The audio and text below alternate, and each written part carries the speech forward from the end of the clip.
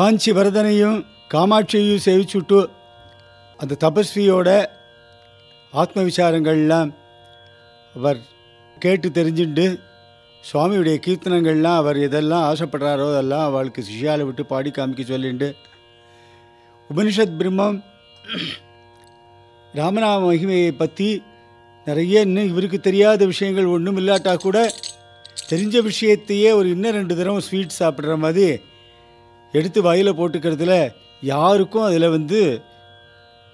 மாட்டேன்னு யாரும் சொல்ல போகிறதில்ல. நாமி நாமா என்கிற இரண்டும் அந்த நாமா உபேயமாகவும் இருக்கிறது, உபாயமாகவும் இருக்கிறது. நாமியை விரும்பினவர்களை விட நாமாவை அனுஷ்டித்தவர்களுக்கு பகவத் அனுகிரகம் உடனே வேணுங்கிற இடத்தில் ஆபத் பாந்தவனாக, அநாதரக்ஷனாக, பக்தவத்சலனாக அவர்களை பரிபாலித்திருக்கிறது. கோபிகைகள் கிருஷ்ணனோடையே சுற்றிண்டு கிருஷ்ணனை பார்க்கணும், கிருஷ்ணனை கிட்டக்கே வச்சுக்கணும்னு நினச்ச கோபிகள் பாதி பேருக்கு அவளோட புடவையெல்லாம் காணாமல் போயிடுத்து. நடுவில் தன்னுடைய அழகில் கிருஷ்ணர் மயங்கினார் அப்படின்னு நினச்ச கோபிகளுக்கு கூட சுவாமியுடைய நௌகா சரித்திரத்தில் அவர் கல்பனையாக அழகாக எழுதியிருக்கார். அவளும் தன்னுடைய வஸ்திரங்கள்லாம் இழந்து தவிக்க போகிறா. ஆனால் திரௌபதி தனக்கு மானம் காப்பதற்கு ஒருவருமே இல்லை என்று கதறி அழுத பொழுது 2 கையாலையும் தன்னுடைய மானத்தை காப்பாற்றி கொண்டாள். அப்பொழுது பகவான் வரல. கிருஷ்ணான்னு கூப்பிட்டு ஒரு கையை வச்சுட்டு இன்னொரு கையை மாத்திரம் எடுத்துட்டு சரணாகத வத்சலான்னு கூப்பிட்டா அப்பவும் வரல. 2 கையையும் தூக்கிட்டு சர்வதர்மான பரித்யச்ச மாம் ஏகம் சரணம் ரஜ, நான் உன்னையே நம்பியிருக்கிறேன். சங்கச்சக்கர கதாபானே துவாரகா நிலையாச்சுதா கோவிந்தா புண்டரீகாட்சா ரக்ஷமாம் சரணாகதம்னு கிருஷ்ணா நீதாண்டா காப்பாற்றணும், எனக்கு ஒத்துருமே இல்லைடா, நான் இருக்கதின்னு சொல்லிவிட்டு எனக்கு ஒரு பொறுப்பும் இல்லைன்னு சொல்லிவிட்டு சரணாகதி பண்ணிட்டார். அப்பொழுது அந்த கிருஷ்ண நாமம், கோவிந்த நாமம் அவளை காப்பாற்றியது. அவளுக்கு வஸ்திராபரணம் அபகரணத்தும் போது ஒரே வஸ்திரங்களையாக கொடுத்து அபகரணம் பண்ணினவன் அந்த இடத்துலையே விழுந்தான். அதே மாதிரி ராமநாமம் என்னெல்லாம் பண்ணித்து ராமநாமத்தையே ஜெபிச்சுட்டு இருந்தார். சபரிக்கு அப்படி மோட்சம். சுவாமி மோட்சம் மாத்திரம் கொடுக்கல, அதுக்கு சாட்சி பூதனாக வேற இருந்து மோட்சம் போகிறத வேற கூட பார்த்துட்டு அவன் அனுபவிச்சிருக்கான். அப்படி ஒரு கிருபை பண்ணியிருக்கான் சுவாமி. உயிரை விட துணிந்த சீத்தை இன்னமே வேறு வழியில் பிராணத்தியாகம் பண்ணிக்க வேண்டிதான் அப்படின்னு சொல்லிட்டு மேலே இருக்கிற மரத்தில் ஒரு கிளையில் தலைமயிரை சுற்றிக்கலாம் அப்படின்னு நினச்சிட்டு இருந்த பொழுது அவளை காப்பாற்றினது என்ன எதுன்னு கேட்டால் அப்போது ஆஞ்சநேய சுவாமி சொன்ன அந்த ராமநாமம் தான்.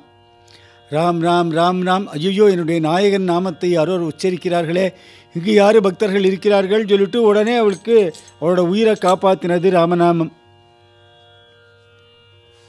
இவ்வளவு பெரிய ஆஞ்சநேயன் கடலை தாண்டினான், எகிரி குதித்தான் இக்கரையிலிருந்து அக்கறைக்கு. கேட்ட என்ன சொல்கிறாருன்னு, ராமநாமம் தான் என்னை தாண்டச் செய்தது அப்படின்னு அந்த ஆஞ்சநேய சுவாமியே சர்வ வியாகரண பண்டிதன். அவனை எந்த அஸ்திரமும் சஸ்திரமும் ஒன்றும் செய்யாது. அப்படிப்பட்ட ஒரு பலசாலி. ஆனால் எனக்கு ராமநாமம் தான் அதை பண்ணித்துங்கிறார். ராமநாமத்துடைய ஒரு மகிமையை சொல்கிறச்ச பத்ராஜல ராமதாசர் அப்பப்பா ராமநாமமும் அத்தியுதமும் அப்படின்னு அழகாக சொல்கிறார். தியாகராஜ சுவாமியுடைய ஹீரோவே பத்ராஜல ராமதாசர் தானே. சுவாமியுடைய கீர்த்தனத்தில் ராமபக்தி அப்பா அப்ப ராமபக்தி எந்தோ கொபரா அப்ப ராமபக்தி அப்ப ராமபக்தி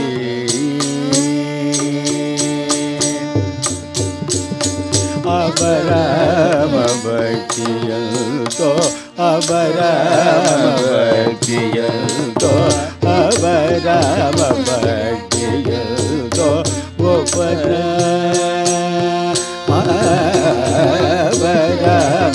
ராமபக்தியல்தோ கோபர ராமபக்தியல்தோ கோபர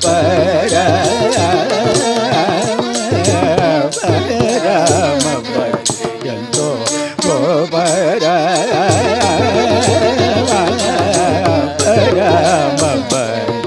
ఎంతో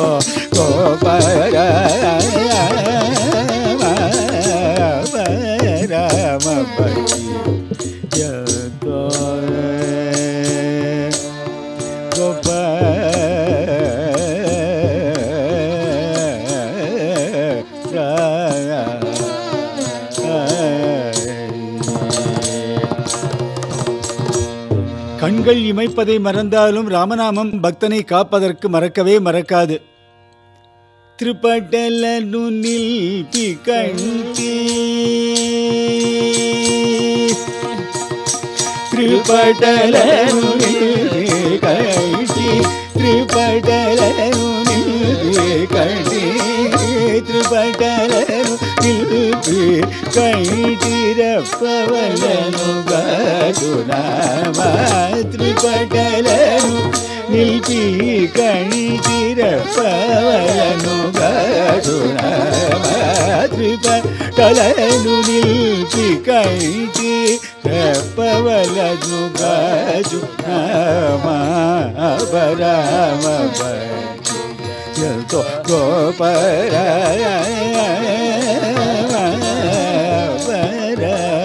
భక్తి ఎంతో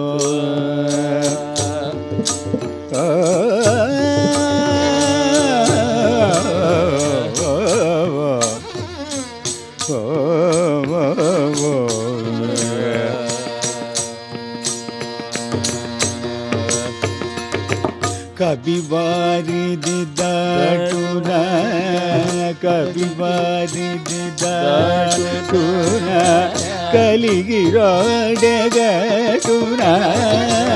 కవివారిది కలిగి రోడగటునా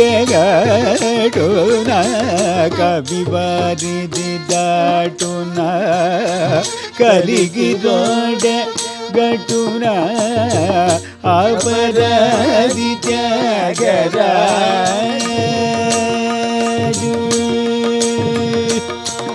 అపరాధి త్యాగరాజు అపరాధి త్యాగరాజు అపరాధి త్యాగరాజు కానదము చాడునామ అపరాధి త్యాగరాజు కానదము చాడునామ பரம பக்தி எந்தோ.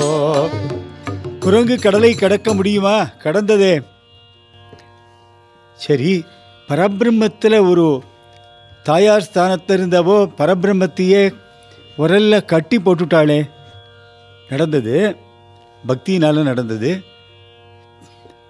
தியாகராஜ சுவாமி தன்னுடைய கீர்த்தனங்களில் பண்ணியிருக்கிற இன்னொரு ஒரு மாயவித்தை, பிரமிப்பூட்டும் மாயவித்தை இப்படிலாம் சொல்லுவாளே உலகத்தில்.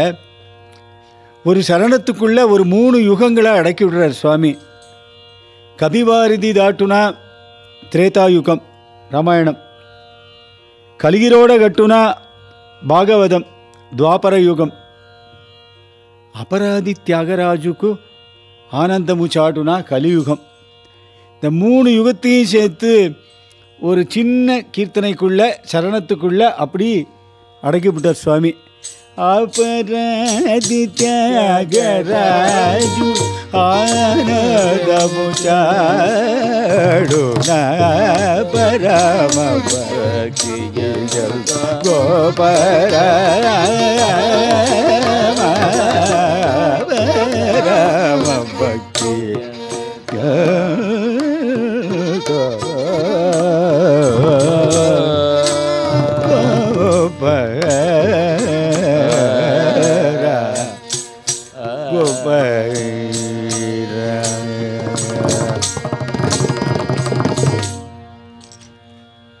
பிரம்மேந்திர சுவாமிகள்கிட்ட அனுகிரகம் வாங்கிட்டு சிஷ்யாள், இப்போ தான் குரு வெளியில் வந்திருக்கார், எல்லா சிஷ்யாளுக்கும் எல்லா ராத்துக்கும் அவரை கூட்டின்னு போய் ஆளுக்கு ஒரு வருஷம் வச்சுக்கணும்னு ஆசை. இருந்தாலும் சட்டாம்பிள்ளை சுவாமிக்கு ரொம்ப பிடிச்ச சிஷ்யர். கணபதி என்ற ஆசையுடன் அழைப்பார். வாலாஜாபேட் வெங்கட்ரமண சுவாமிகள் அவர் நெசவு தொழில், பட்டு வியாபாரம், ஜவுளி வியாபாரம் பண்ணிட்டு இருந்தார். சுவாமிக்கு அவற்றை எவ்வளவு பிரேமைன, இவருக்கு புத்தி வியாபாரத்திலேயே போல. இப்படி பரமபக்தன் சங்கீதத்திலேயே இருக்கிறவனுக்கு ஜவுளி வியாபாரம் பண்ணுன்னா அவன் எப்படி பண்ணுவான்? எனக்கு புரியவே இல்லை. ஜவுளி வியாபாரம் பண்ணவன் யாராவது சங்கீதம் பாடணும்னு ஆசைப்பட்டுன்னு வரலாம், அது வேறு சமாச்சாரம். சங்கீதத்தில் ரொம்ப ஆஸ்தையாக இருக்கிறவன் ஜவுளி வியாபாரம் இல்லை, ஒரு வைரக்கல் வியாபாரம் பண்ணு, கம்ப்யூட்டரில் ஒரு வியாபாரம் பண்ணினாலும் இவனுக்கு ஒன்றும் இன்னும் எனக்கு சங்கீதமே இன்னும் சரியாக வரலையே சுவாமி, நான் எப்படி அந்த வியாபாரங்கள்லாம் பண்ணுறதுன்னு இப்படி பவ்யமாக சொல்லிவிட்டு பேசாமல் இருந்துடுவோம். கொஞ்சம் சில பேருக்கு சங்கீதம் தானே, கொஞ்சம் நம்மளும் பண்ணி பார்ப்போமேனு சில பேருக்கு சில ஆசை வரலாம் மற்றவாளுக்கு. அப்படி வந்த பொழுது அவருக்கு தொழில் சரியாக நடக்காமல் இருந்த நிலையில் எல்லாரும் திருவையாருக்கு வர சொல்லிட்டார் சுவாமி. சிஷ்யாலோட குடும்பத்தோட திருவையாருக்கு வர சொல்லி அவளுக்கு எல்லாரையும் சம்ரட்சணை பண்ணிட்டு, இப்படி ஒரு கருணை உள்ளம் படைத்தவர் அந்த ஒரு ஆச்சாரியன் தியாகராஜ சுவாமி. சிஷ்யாள்னு குழந்தையாக நினைக்கிறதுன்னு ஒரு சம்பிரதாயம் உண்டு. சிஷ்ய குடும்பத்தையே தன்னுடைய குழந்தையின் குடும்பமாக எல்லோரையும் தன் குழந்தைகளாக ஏற்றுக்கொண்ட ஒரு காருண்ய விலாசன் தியாகராஜ சுவாமி. அப்படி ஒரு மகாகுரு சுவாமி, காருண்யசீலர். அப்படிப்பட்ட காருண்யசீலரை வெங்கட்ரமண பாகவதர் இப்போ தன்னாத்துக்கு அழைச்சின்னு போகிறதுக்கு அவர் அந்த இப்போ வந்திருக்கிற சந்தர்ப்பத்தை விட்டுடுவாரா? சுவாமி நேர நம்மாத்துக்கு விட்டு தான் மற்ற வாலாத்துக்கு தான் போகணும்னு சொல்லிவிட்டு வாலாஜாப்பேட்டைக்கு அழைச்சின்னு போயிட்டார். அங்கே 1 வாரம் 10 நாள் தினம் தன் சிஷ்யர் ஏற்படுத்தி வைத்திருந்த அந்த ஒரு பஜனை மடத்தில் சாதாரணமாகவே சுவாமிக்கு ஒரு இடம் கிடச்சாச்சுன்னா அனுஷ்டானம் முடிஞ்சு கொடுத்துன்னு பஜனை தான். பஜனை மடம்னே கட்டியாச்சு. அப்புறம் என்ன? அப்புறம் பார்த்த ஒரே கோலாகலம். திவ்யநாம பஜனை என்ன, டோலோஷோம் என்ன, பக்கத்தில் இருக்கிற ஊர்கள் பூரா திரண்டு அப்படி தஞ்சாவூர் ஜில்லாவில் கேட்பானே, கும்பகோணம் தஞ்சாவூர் நடுவில் இருக்கிற கோவிந்தபுரம், திருவிஷநல்லூர் எல்லாமே நாம சங்கீர்த்தனத்துக்கு அஸ்திவாரமிட்ட ஸ்தலங்கள் எல்லாம். அங்கேருந்து தான் நாம சங்கீர்த்தனமே வந்தது. அந்த பகுதிகளில் இருக்கும் மக்கள் எல்லாருமே, எல்லா பக்தாலும் அப்படி இந்த நாம சங்கீர்த்தனத்தில் ஊறி திளைத்து அந்த அமுதை உண்டு உண்டு அந்த அமுது எப்பொழுது எங்கு கிடைத்தாலும் திகட்டாமல் அவர்கள் பருகுவதற்கு எல்லோரும் தயாராக இருக்கிறார். அவளுக்கு என்ன கேட்கணுமா? தியாகராஜ சுவாமி வந்திருக்கார், புது கீர்த்தனங்கள் நிறைய பண்ணுறார், நாமாவளி எல்லாரும் பாடலாம், திவ்யநாமம் இருக்குது. சுவாமி 1 வாரம் இருந்துவிட்டு கடைசியில் ஊருக்கு போகிறச்ச அதை கொண்டாடுறதுக்காக என்ன பண்ணினாலாம், சுவாமிக்கு ஒரு ஊர்வலமே நடத்தினாலாம்.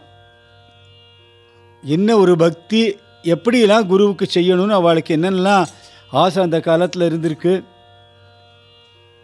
குரு வேற தெய்வம் வேறன்னு பார்க்கவே இல்லை. அவள் குருவை தெய்வமாக தான் பார்த்தா, நடமாடும் தெய்வமாக அவர்கள் உணர்ந்தார்கள்.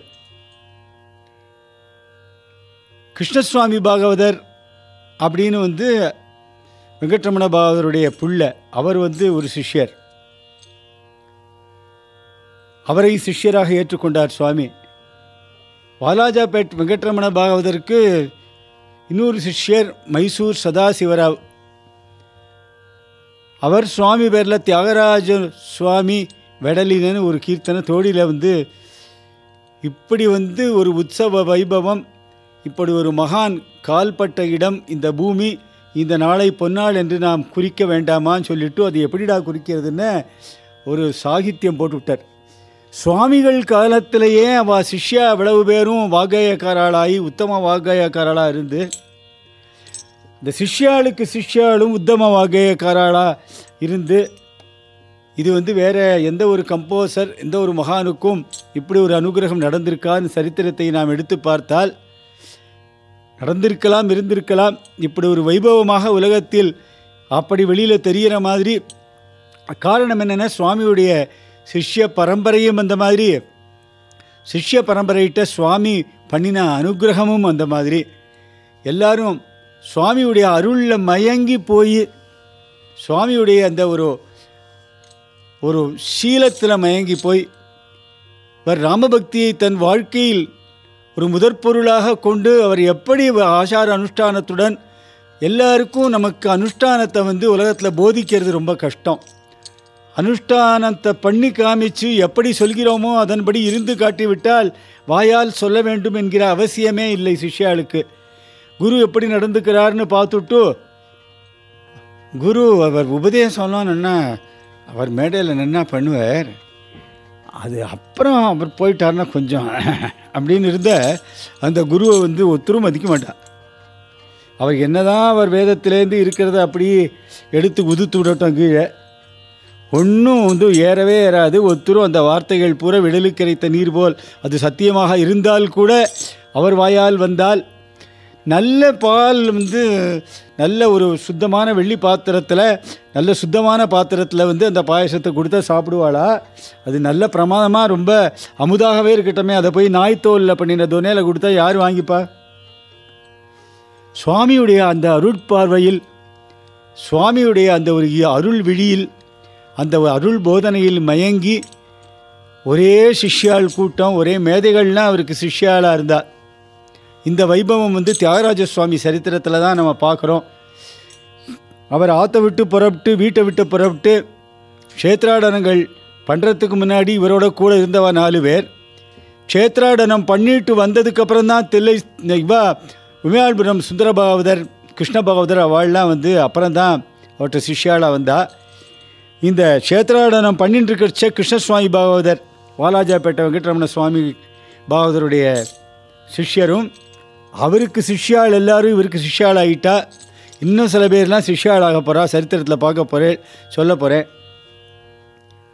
ஊர்வலம் கடைசியில் கொண்டாடினாலாம். எல்லாரும் சேர்ந்து அந்த ஏழுமலையானை நாம் தரிசிக்க போகலாம். அந்த காலத்தில் திருப்பதிக்கு போயிட்டு வர்றதுங்கிறது அவ்வளவு சாதாரணமான விஷயம் இல்லை. இங்கேருந்து ஆந்திராவுக்கு திருப்பதிக்கு போய் இவா பல்லக்கில் தான் போக போகிறா. எந்த வழியில் போய் எப்படி போய் அதுக்கப்புறம் 7 மலையும் மேலே ஏறணும். எல்லாரும் ஆனந்தமாக போயின்ட்டுருக்கா. திருமலைக்கு போயாச்சு. ஒரே நாம் சீனிவாசனை காணப்போகிறோம். அந்த வெங்கடேச பெருமாளை நம்ம ஆனந்தமாக தரிசிக்க போகிறோம். எல்லாரும் இப்படி இருக்குன்னு சொல்லியிருக்கா. அந்த அர்ச்சாமூர்த்தி இப்படி ஒரு லாவண்ய ரூபம், கவனீய விக்கிரகம் என்று எல்லாரும் அதை சொல்லி சொல்லி போனால் உடனே சுவாமி புஷ்கரணி தடைன்னு சொல்லிட்டு புஷ்கரணியில் எல்லாரும் ஸ்நானம் பண்ணினா ஆனந்தமாக தரிசனம் பண்ணுறதுக்கு போயாச்சு. அங்கே சுவாமிக்கு நைவேத்தியமாகி திரை போட்டுட்டா. இவ்வளவு தூரம் வந்திருக்கோம், பார்த்தா திரை திறக்கிறதுக்கு இன்னும் 1 மணி நேரம் 1.5 மணி நேரம் ஆகும்னு சொல்லிட்டா. நினச்சி பார்க்குறோம், அந்த காலத்தில் தியாகராஜ சுவாமி போன்ற ஒரு பெரிய மகனியர்களுக்கு, அந்த மாதிரி ராமாவதாரம் என்று சொல்லப்படும் அந்த ஒரு அவதார புருஷருக்கு இப்படி போன உடனே சுவாமி தரிசனம் பண்ண முடியலன்னு இருந்த நம்மளெல்லாம் 36 மணி நேரம் என்ன 66 மணி நேரம் கூட நம்மளெல்லாம் வெயிட் பண்ணலாம். சுவாமிக்கு கொஞ்சம் நாள் ஆகிருக்குன்னு நமக்கு இது அது ஆச்சரியமே இல்லை. அங்கே போயாச்சு, நன்னா தரிசனம் பண்ணிட்டு வருவோமான்னு போய் க்யூவில் அப்படியே நின்றுட்டு இடிச்சுட்டு அந்த கிடைக்கிற ஒரு 1/2 நிமிஷம் 3/4 நிமிஷம் கூட இல்லை, ஜெருகண்டின்னு சொல்லிவிட்டு வைக்கிறாளாட்ட நம்மளே அவளே தள்ளி விட்டு கையை பிடிச்சி வெளியில் இழுத்து விட்டுடுறா. நம்ம இப்படி பார்த்துட்டு சரி நம்ம ஒரே ஒரு சௌரியம், கீழே மாத்திரம் விழமாட்டோம். அப்படி நின்றுட்டோன்னா ஏதோ ஒரு ஸ்பாட்டுக்கு நம்மளை தள்ளி கொண்டு வெளியில் கொண்டு ஒரு நன்னா கரை சேர்க்கிற மாதிரி தள்ளி கொண்டு போய் வெளியில் விட்டுடுவா. சுவாமிக்கே இவ்வளவு சிரமம்னு பார்த்தார் சுவாமி.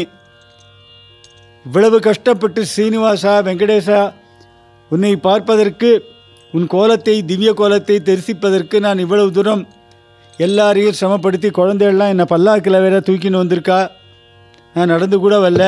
இப்போ எனக்கு தரிசனம் இல்லை, என் குழந்தைகளுக்கெல்லாம் தரிசனம் நீ கொடுக்க வேண்டாமா?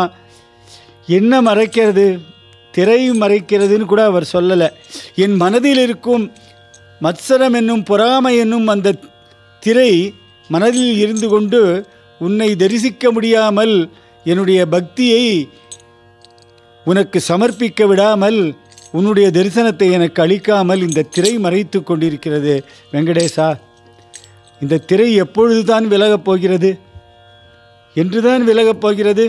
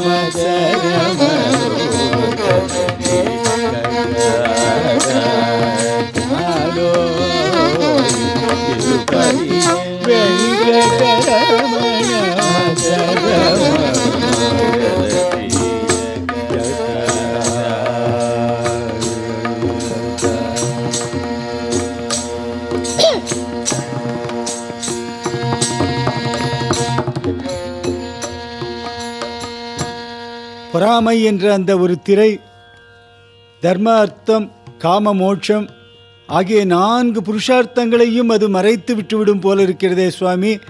உன் சந்நிதிக்கு வந்திருக்கிறேன், முதலில் எனக்கு அந்த திரையை விளக்கு.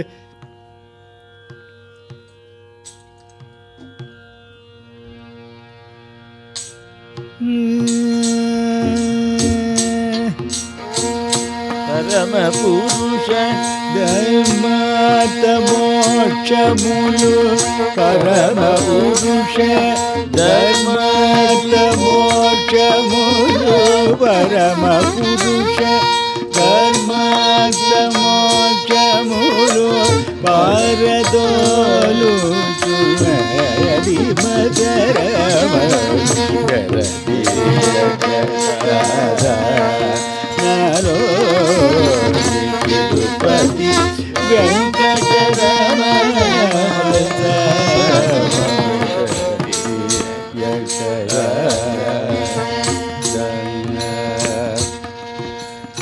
இது என்ன சுவாமி இப்படி ஓடி வந்திருக்கேன்? உள்ள வந்தாச்சு, உன்னை பார்க்கப் போகிறேன். கண்கொள்ளா காட்சியாக உன்னுடைய அழகை நான் பருகப் போகிறேன். உன்னுடைய கமனியமான அந்த ஸ்வரூபத்தில், திவ்ய தரிசனத்தில் நான் சுக்கிப் போய் நிற்கப் போகிறேன் என்று ஆசையோடு ஓடி வந்தால், அந்த இடத்தில் இந்த திரை மறைத்தால் நான் பண்ணிய பூஜா பலன் இவ்வளவுதானா சுவாமி? சரியாக ஆசையுடன் அமுது பிடித்த பின்பு சாப்பிடும் பொழுது அதில் ஒரு ஈ வந்து உட்கார்ந்தால் என்ன ஆகும் சுவாமி? எப்படி தவிர்ப்பது சுவாமி?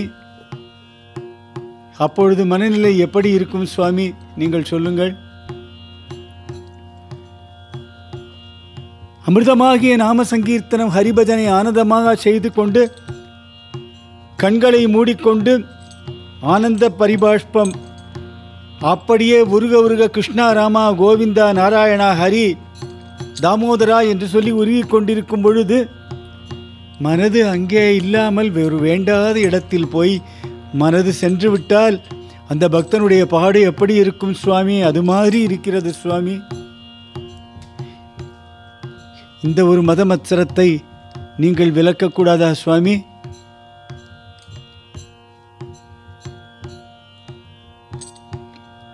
மீன் தனக்கு உணவு கிடைக்கப் போகிறதுன்னு வெகு நாட்களாக பட்டினி கிடந்த ஒரு மீன் தனக்கு ஒரு ஆகாரம் கிடைக்கப் போகிறது என்று பாய்ந்து நீந்தி வந்து அதை கவ்விக்கொள்கிறது. அந்த ஆகாரம் என்று நினைத்து கொண்டு வந்த வேளை அதனுடைய உயிர் விடும் வேளையாக இருந்தால் அந்த மீனுக்கு எப்படி இருக்கும் சுவாமி? அந்த அவஸ்தையை நான் உணர்கிறேன் சுவாமி. இருட்டு சூழ்ந்திருக்கிறது, வெளிச்சமே தெரியவில்லை. பகவத்கீதை படிக்க வேண்டும், பாகவதம் படிக்க வேண்டும் என்று விளக்கை ஏற்றி வைத்தவுடன் ஆனந்தமாக புஸ்தகத்தை திறந்து கிருஷ்ணா என்று சொல்லிவிட்டு படிக்க ஆரம்பிக்கும் முன் அந்த ஒரு தீபத்தின் அந்த ஒளியை மறைத்து ஒரு திரையை விட்டால் எப்படி பாகவதம் படிப்பது சுவாமி? அந்த இருட்டை எப்படி சமாளிப்பது சுவாமி? வலை வீசியிருக்கிறார்கள் என்று தெரியாமல் அந்த ஒரு மிருக கணங்கள் வந்து மாட்டிக்கொண்டால் அந்த மிருக கணங்கள் எப்படி இருக்கும் அதே மாதிரி நான் நினைக்கிறேன் சுவாமி. நான் உன்னையே நம்பியிருக்கேன், நீதான் ஒரு தெய்வம் என்று அந்த ஒரு மதத்தை நான் அனுசரித்து இருக்கும் இந்த வேளையில் என்னுடைய மத மத்சத்தை நீ விலக்கக்கூடாதா சுவாமி? வேகமாக வந்திருக்கிறேனே.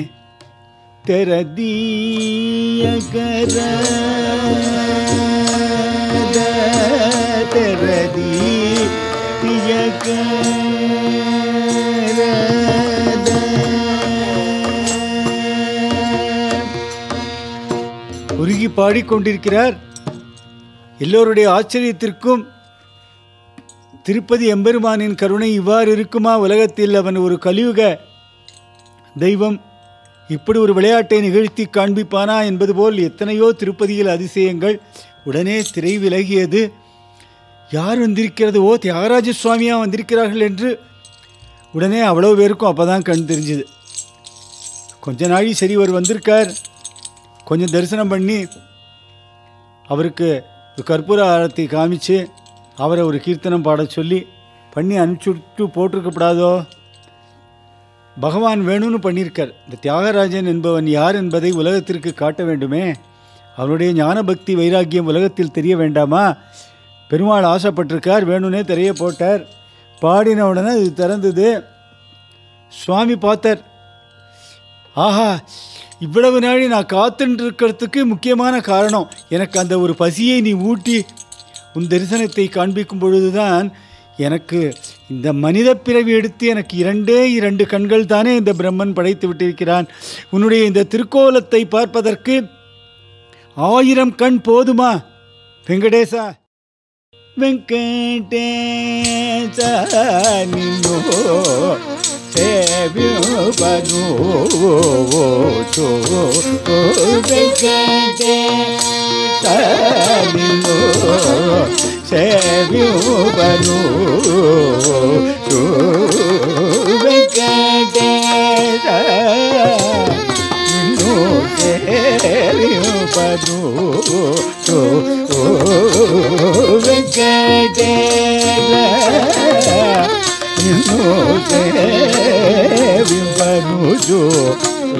பதி 10000 கண்கள் அல்லவா வேண்டும் சுவாமியை பார்க்கறதுக்கு? பதி வேல கண்ணுள்ள பதி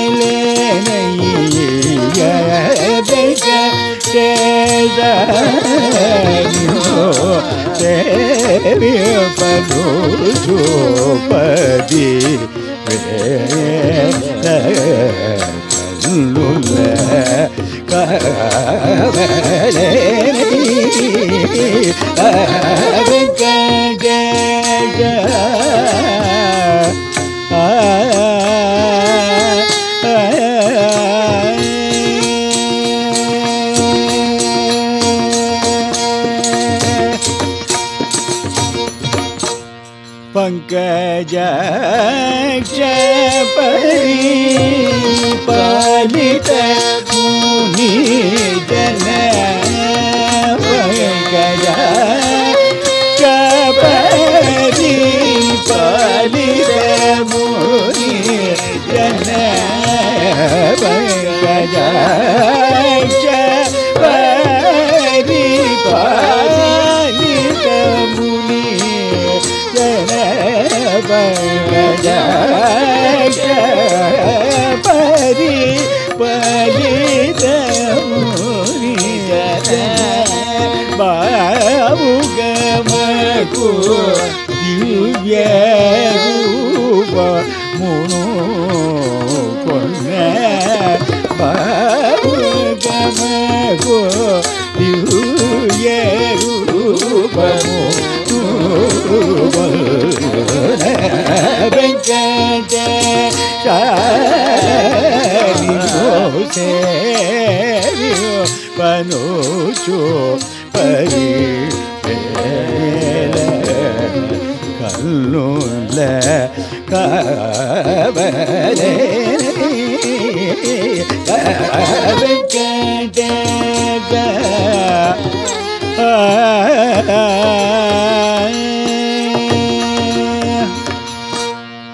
யோகி ஹிருதயே.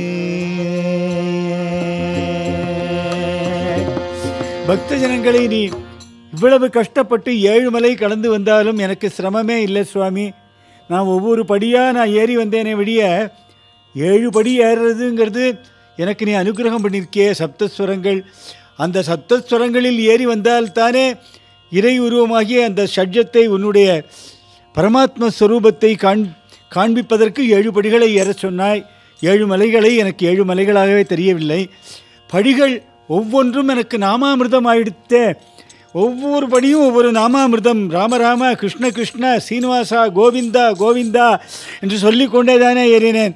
அந்த நாமாமிர்தத்தை பருகி பருகி பருகி பருகி அந்த நாமாமிர்தத்தின் உச்சியில் நீ இருக்கிறாய். உன்னை நான் வந்து கண்டுவிட்டேனே சுவாமி. உன்னுடைய பரிஜனங்களை, பக்த ஜனங்களை நீ பாலிப்பதற்காக அல்லவோ நீ வந்து பங்கஜாட்சனாக இருக்கிறாய். உன்னுடைய தாமரை கண்களை நீ அகல அப்படி அழகாக விரித்து பார்ப்பது எதற்காக? எங்களை இந்த கலியில் உழலும் இந்த ஜென்மங்களை நீ காப்பதற்குத்தானே சுவாமி நீ இவ்வாறு இருக்கிறாய். இதற்காகத்தானே நான் ஓடி வந்திருக்கிறோம். யோகி ஹிருதயே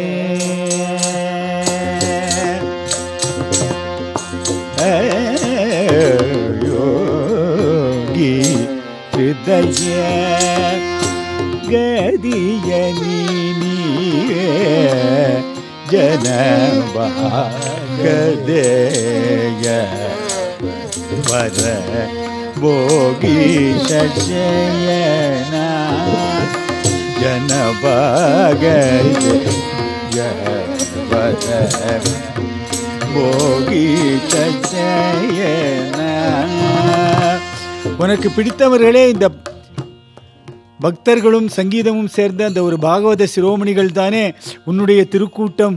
நீ விரும்பும் திருக்கூட்டம் அவர்கள் தானே சுவாமி. பகவத பிரிய தியாகராஜ நுத பகவத பிரிய தியாகராஜ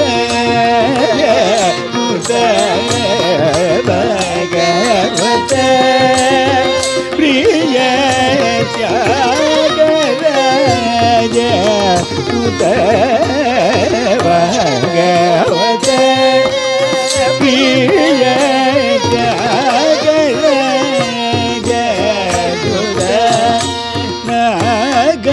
நாகச்சலமோ வை.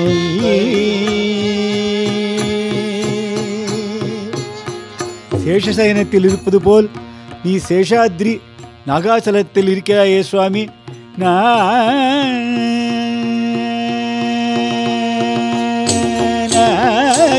நாகச்சலமோ வை பவுகனேல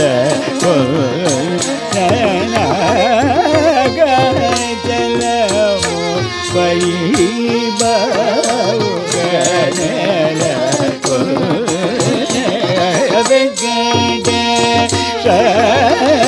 ನಿನ್ನೋ ಸೇರಿಪನು ಪರಿ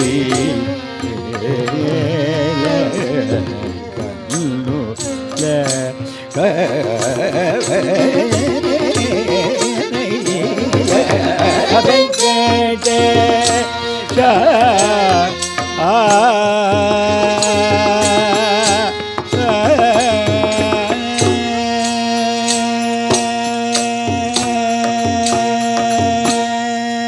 சுவாமி மத்தியமாவதியில் எத்தனையோ கீர்த்தனம் பண்ணியிருக்கார்.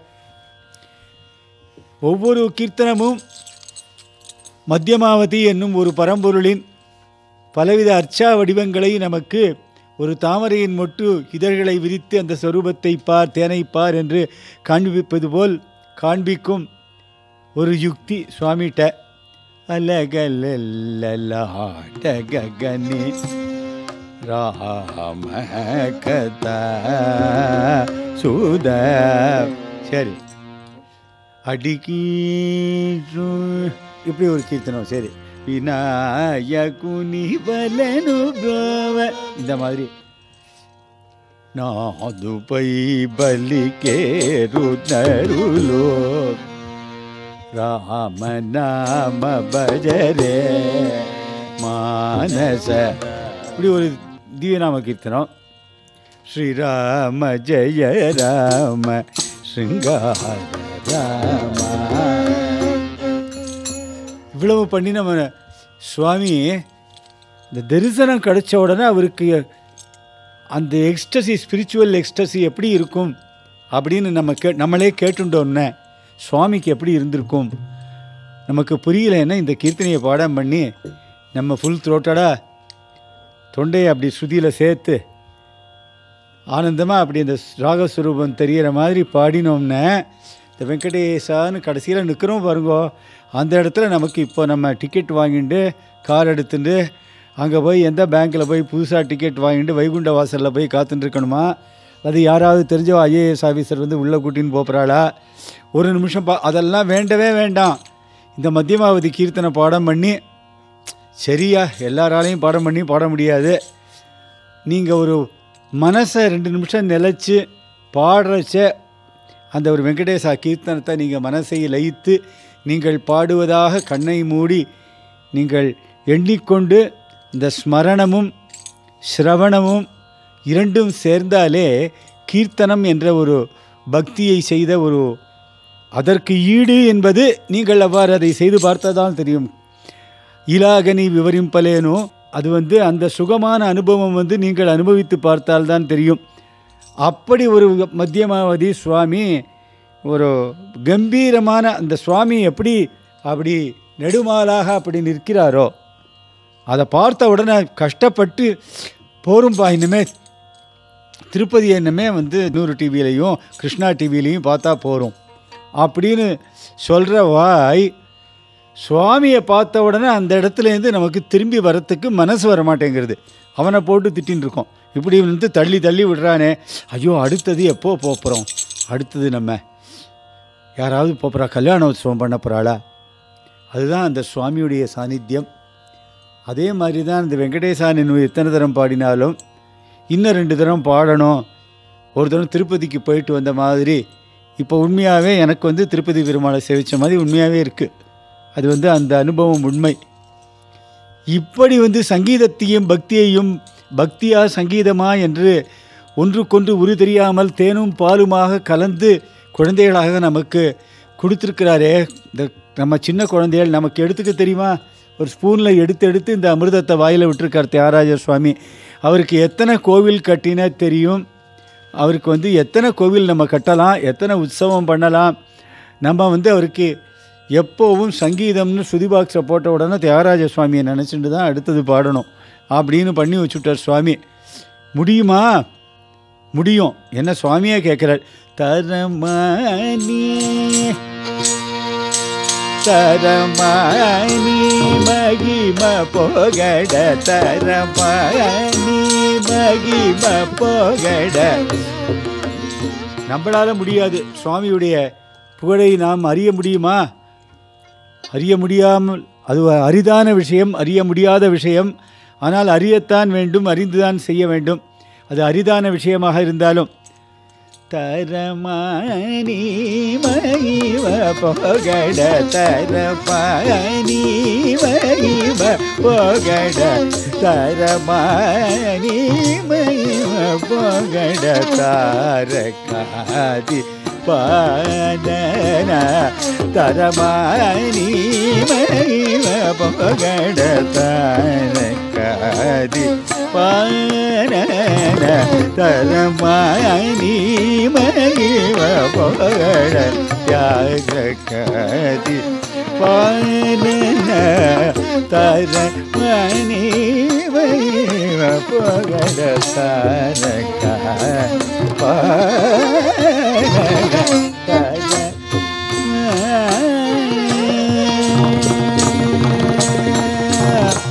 சுரநாத பயோ ஜய ஜன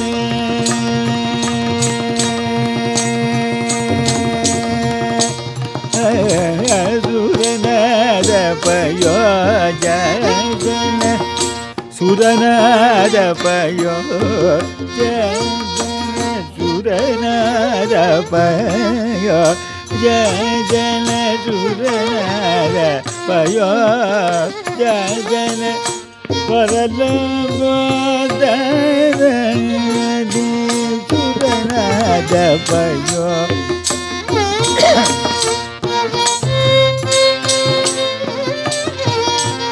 सुरनाद पयो साई जन परलोकोदरदि सुरसेवित श्रीनिवास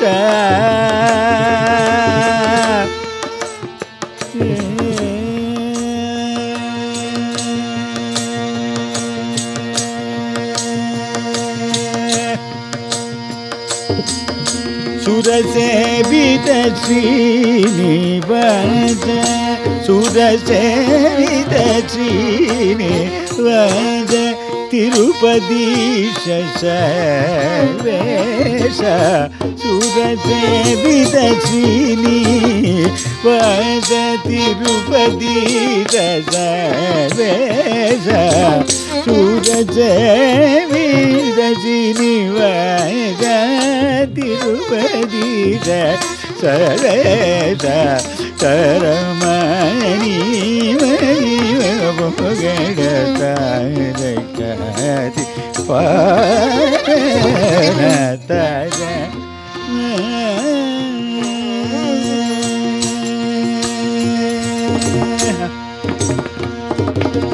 शेषगिरि सदन श्रीपति निवेगद शेषगिरि सदन श्रीपति निवेगद கடன் வாங்கின கல்யாணத்துக்குன்னு சொல்கிறா. எங்கள் தாயாரை நீ வந்து வக்ஷஸ்தலத்தில் வச்சுட்டு இருக்க, உங்ககிட்ட இல்லாத பணமாக இன்னொருத்தண்ட இருக்க போகிறது. நீ சேஷகிரி திருப்பதியில் வேற வந்து உட்கார்ந்துருக்க. பார்க்கடல் அவன் ஆதிசேஷனையே நீ படுக்கையாக கொண்டு நீ பார்க்கடலில் இருப்பது போல் இருக்கிறாய். இன்னும் பாரு, உன் கோவிலில் நிறையிற மாதிரி உண்டியல் இன்னும் வேறு எந்த கோவில்லையாவது நிறையறதா? இன்னும் எண்றதுக்கு இன்னும் ஒரு 100 பேரை போடலாமா, 200 பேரை போடலாமா, விஜிலன்ஸ் போட்டு அப்படி தான் இருக்க. ஏன்னா உன்னை பற்றி சரித்திரம் என்னன்னா, நீ வந்து கல்யாணத்துக்கு கடன் வாங்கினன்னு சரித்திரம். இது என்ன யார்கிட்ட நீ வேடிக்கை காண்பிக்கிற சீனிவாசா?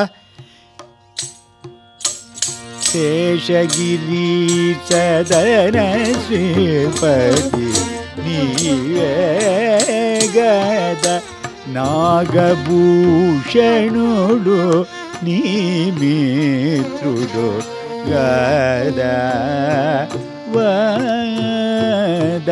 மங்களத்தை தருபவன் அந்த பரமேஸ்வரன் வந்து உனக்கு எவ்வளவு ஸ்நேகிதமா மச்சின. அப்புறம் நீ என்ன, அப்புறம் நீ கடன் வாங்கினான்னு சொல்லிட்டு வட்டி காசு வாங்குற வடக்கு மலையானுக்கு குட்டி கோவிந்தம் போட கோவிந்தான்னு குழந்தைகளுக்கு சொல்லிக் கொடுக்க வச்சிருக்க. நீ யார்கிட்ட என்ன வட்டி காசு வாங்குற? எல்லாருக்கும் நீ கருணை மழையை அள்ளி அள்ளி அல்லவோ நீ பொழிகிறாய். ஏதாவது ஒன்றை நினச்சி யாராவது வேண்டிண்டு ஒன்று நடக்கலைன்னு இந்த உலகத்தில் இருந்திருக்கா? அப்படி இருந்திருந்தால் இப்படி எல்லாரும் ஓடி ஓடி ஓடி ஓடி உடம்பு என்ன சிரமம் இருந்தாலும் எங்கிருந்தெல்லாம் வருகிறார்கள் சுவாமி. என்ன கூட்டம் பாரு. நாகபூஷணுடு நீமித்ருடு வாத நீமித்ருடு கத வாத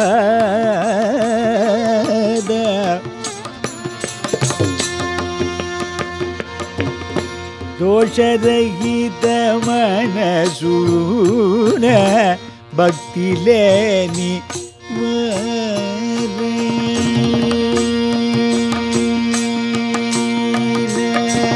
దోషరహిత మనసూన భక్తి లేని వారైన వేషధారుడ ತ್ಯಾಗರಾಜವಿನುತ ಸರ್ವೇಶ ವೇಷಧಾರು ಡಗು ತ್ಯಾಗರಾಜವಿನುತ ಸರ್ವೇಶ ವೇಷಧಾರು ಡಗು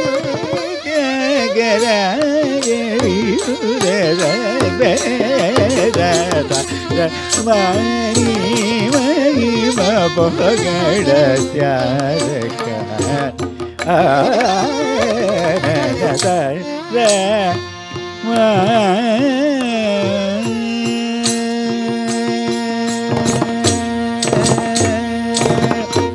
திருப்பதி பெருமானின்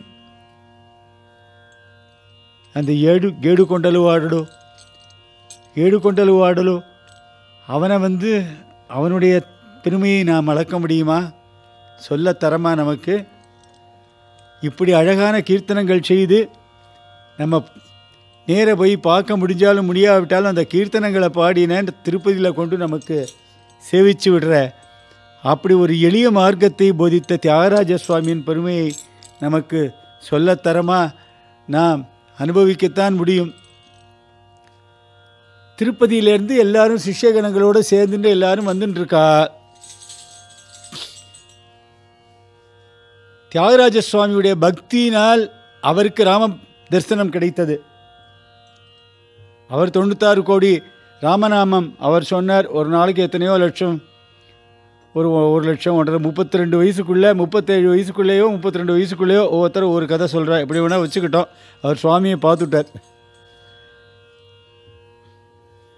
அவருடைய கீர்த்தனைகள் என்ன செஞ்சுது? அதுக்கு என்ன சாநித்தியம்? அந்த மந்திரம், அந்த கீர்த்தனைகளே ஒரு மந்திர ஸ்வரூபமாக இருந்திருக்கு என்பதற்கு சுவாமியுடைய திவ்ய சரித்திரத்திலிருந்து ஒரு சம்பவம். புத்தூர்னு ஒரு ஊர், ரேணிகுண்டாக்கும் இதுக்கும் அரக்கோணத்துக்கும் நடுவில், திருத்தணிக்கும் நடுவில் வரும். நமக்கு தெரிஞ்சது இன்றைக்கி புத்தூர்னால் அந்த எலும்பு முறிவு சாலை, ஏதோ மாவு பத்தெல்லாம் போட்டு கட்டுவாளாம், வேறு ஆப்ரேஷன்லாம் பண்ணாமல். இன்னும் அது நம்பிக்கையோடு போய் எல்லோரும் பண்ணிக்கிற ஜனங்கள் இருக்கிறதா தான் கேள்வி. நிறைய பேர் போகிறா. அந்த வைத்தியசாலையில் இடம் கிடைக்கணுன்னா ரொம்ப நாளைக்கு முன்னாடி புக் பண்ணணும் அப்படின்லாம் கூட கேள்வி. அவ்வளவு கூட்டமாக, அதில் அவ்வளவு பிரமாதமான வைத்தியமாக. எல்லாரும் அப்படி வந்துட்டுருக்கிறச்சே திருப்பதியிலேருந்து புறப்பட்டு கார்த்தால் அப்படி பல்லாக்க தூக்கின்னு முள்ள கோவிந்தா கோவிந்தான்னு சொல்லிவிட்டு சிஷ்யாள்லாம் சங்கீதத்தை பற்றி பேசிண்டு கீர்த்தனைகளை, மறந்து போன கீர்த்தனைகளை எல்லோரும் பாடிக்கொண்டு சுவாமியுடைய நாமாக்களை சொல்லிட்டு சுவாமி அப்படி ராமஜபம் பண்ணிட்டு இருக்கார். ஏதாவது டிஸ்கஷனில் ஒரு மாதிரி ட்ராக் தப்பி அந்த பக்கம் இந்த பக்கம் போயிடுத்துன்னா அப்படின்னு ஒரு கனச்சாருன்னா அவள் திருப்பி சங்கீதத்தை பற்றி பேச ஆரம்பிச்சுடுவா. இவரே எடுத்து கொடுத்துடுவார். கார்த்தால் ஆயிடுத்து. இதுக்கு நடுவில் என்ன ஆச்சு? ஒரு சேஷையர்னு ஒரு தம்பதி, அவர் ஆத்துக்காரி, ஒரு குழந்தை, எல்லாரும் அந்த ஊருக்கு வந்துட்டுருக்கா. நடுராத்திரி கிட்டத்தட்ட ஆயிடுத்து. அவளுக்கு அந்த காலம் மாதிரி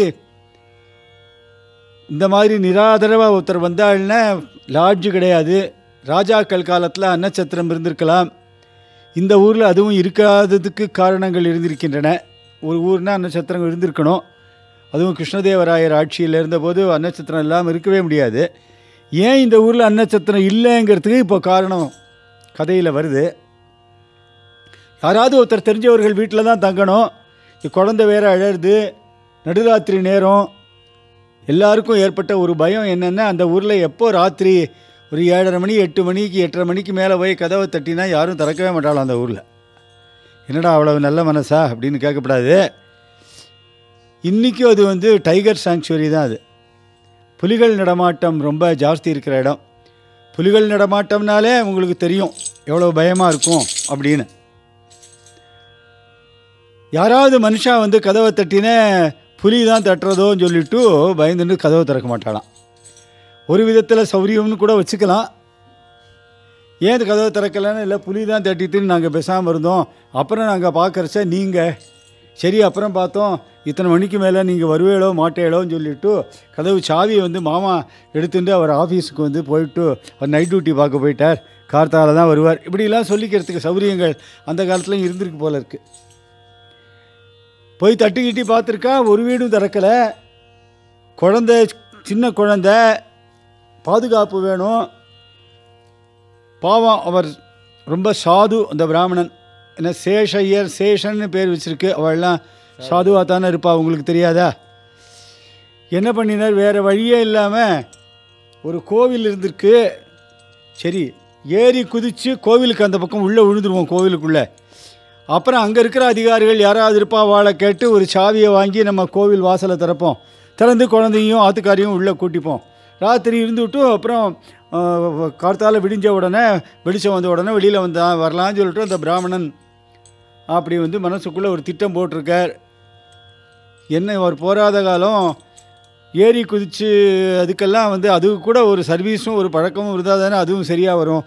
திடீர்னு ஒரு நாளைக்கு ஏறி குதித்து எப்படி சரியாக இருக்கும்? ஒன்றும் கீழே விழுவா, இல்லாட்டா முட்டி போயிடும், இல்லாட்டா பல்லு உடையும்.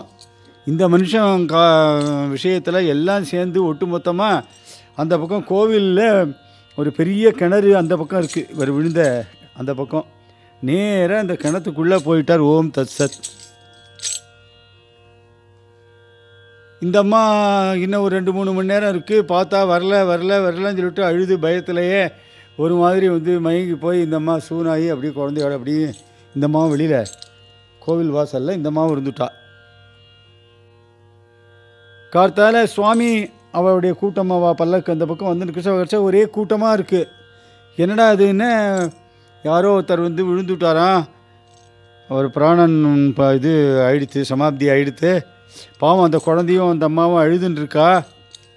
அப்படின்னு ஒன்றா இவருடைய கருணை உள்ளம் பார்த்தா அந்த பிராமணன் கழுத்தில் உத்ராட்சம் இருந்தது. சரி, ஒரு பக்தன் போல இருக்குது, ஒரு அனுஷ்டானங்கள் ஆச்சார சீலர் போல இருக்குது, என்னன்னு பார்ப்போம்னு சொன்னேன். இவா எல்லாருக்குமே வந்து இந்த ஃபேமிலியில் இவாளுக்கு நாடியும் பார்க்க தெரியும், கணிதமும் தெரியும், ஜோசியமும் தெரியும், ஓரளவு வைத்தியமும் தெரியும். பகவான் இருக்காருடா, பாரத்தை போட்டு நம்ம யாருடா தீர்மானிக்கிறதுக்கு சொல்லிட்டு எல்லா சிஷ்யாலெல்லாம் கூப்பிட்டு எல்லாரும் வந்து பகவானை பிரார்த்தனை பண்ணிட்டு, நமது ஜீவனுக்கே ஆதாரமாக இருப்பவன் ராமன், அவனை நோக்கி நாம் ஒரு கூக்குரல் நாம் கொடுத்தால் அவன் ஏனென்று கேட்கிறானா இல்லையா என்று நாம் பார்த்து விடுவோம். நாம் நேராக வந்து இப்போ தான் பெருமாளை தரிசிச்சுட்டு வந்திருக்கோம். உபனிஷத் குருநாதர், உபனிஷத் பிரம்மேந்திராள், அவளை சேவிச்சுட்டு வந்திருக்கோம். இவ்வளவு ராமநாமா ராத்திரி பூரா ஜெபிச்சுன்னு வந்திருக்கோம். நமது ராமபக்தி என்றும் இடைவிடாத ராமனே கதி என்று நான் இருப்பது உண்மையானால் நீங்கள் எல்லோரும் பாடுங்கள், இந்த ராமபக்திக்கு ராமன் என்ன பரிசு அளிக்கிறான் என்று நான் பார்த்து விடுகிறேன் அப்படின்னு சொல்லிட்டு எல்லாரும் ஒரே மனசோட வந்து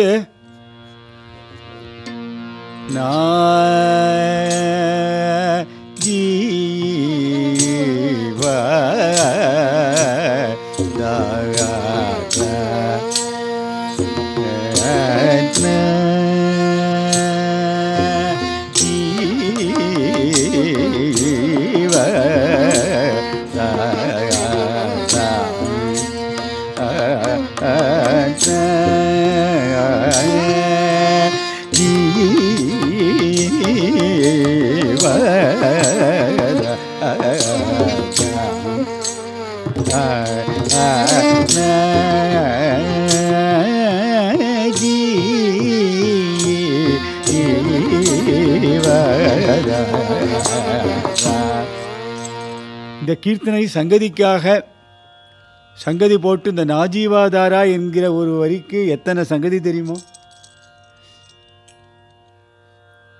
அந்த சுவாமியை அப்படி அலங்காரம் பண்ணி அந்த ராகதேவதையை அவ்வாறு அலங்காரம் செய்து பார்த்திருக்கிறார்கள்.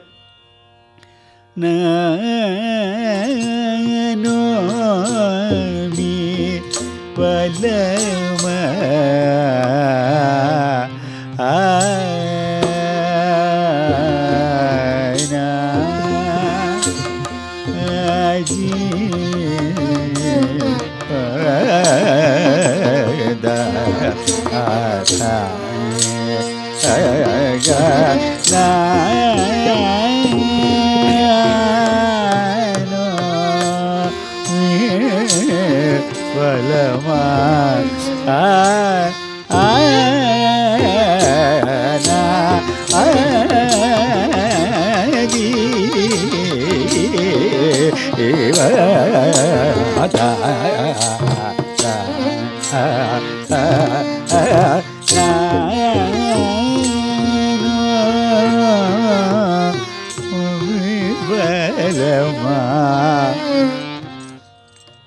கீர்த்தனை பாடி முடிப்பதற்குள் சுவாமியுடைய கீர்த்தனங்களுக்கு சுவாமிக்கு தனக்கு என்று தனிப்பட்ட சக்தி இருக்கிறது என்று அவர் சொல்லிக்கொள்ளவே இல்லை. அவர் எல்லா துன்பங்களையும் வாழ்க்கையில் எதுவுமே வேண்டாம், துன்பம் என்பதே இல்லை, இன்பமே என்னாலும் துன்பமில்லை அப்படின்னு அப்பர் அருள் வாக்குப்படி அந்த ஒரு அருள்மழையினை, அந்த திருமடிகளை, அந்த சுவாமியுடைய சேவடியினை நாம் எப்பொழுதும் மனவரதம் நினைத்திருந்திருந்தால்தான் அந்த மாதிரி நமக்கு தோணும். ஆனால் சுவாமியுடைய வாக்குகளுக்கு இத்தனை சக்தி இருக்கிறதா என்று அன்று தெரிந்தது. அந்த பிராமணர், அந்த சேஷையர் அந்த குடும்பத்தை இப்படிப்பட்ட ஒரு துர்மரணத்திலிருந்து, எதிர்பாராத ஒரு மரணத்திலிருந்து காப்பாற்றி அந்த குடும்பத்திற்கு க்ஷேமத்தை வரவழைத்தார். சுவாமியுடைய ராமநாமம் வரவழைத்தது. நன்மையும் செல்வமும் நாளும் நல்குமே, திண்மையும் பாவமும் சிதைந்து தெய்யுமே, ஜென்மமும் மரணமும் இன்றி தீருமே, இம்மையே ராம என்ற 2 எழுத்தினால் என்று சொல்லுமா போல சுவாமியுடைய ராமநாமம், சுவாமியுடைய சக்தி, அந்த கீர்த்தனை பூர சங்கீத வடிவம் ராமஸ்வரூபம்.